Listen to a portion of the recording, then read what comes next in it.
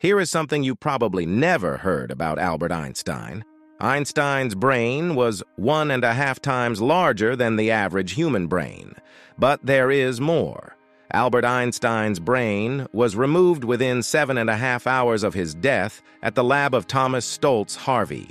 Harvey then took the brain to a lab at the University of Pennsylvania, where he dissected it into several pieces, where some of the pieces he kept to himself. The brain got dissected into about 240 blocks and encased in a plastic-like material.